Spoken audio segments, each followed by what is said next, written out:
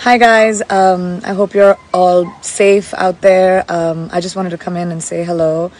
This is such an insane time and all of our lives have been completely turned upside down. It feels like something out of a movie, but it's not.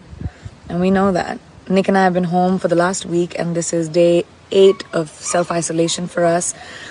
You know, we've always had such crazy schedules and had so many people around us all day that all of a sudden this being our reality just feels crazy.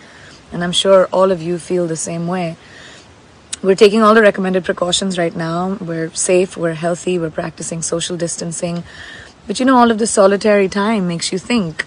And just like all of you, I've been reading up on the COVID-19 virus and all the information online just feels so scary. But I'm also wondering how much of this information is really accurate. Aren't you wondering that? What is real out there? What's not? All so confusing and overwhelming.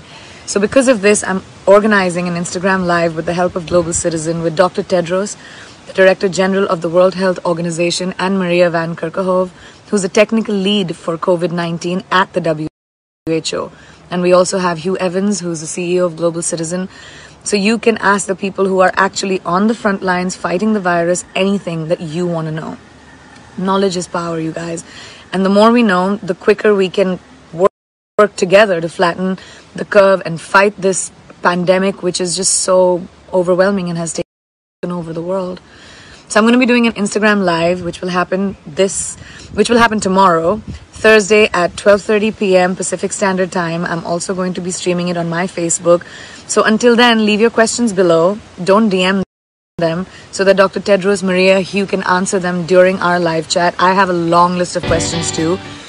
So I guess this is one of the remarkable things about technology. Even with all this distance between us, especially right now, we can come on here and support one another and manage to find some togetherness and somehow not feel so isolated.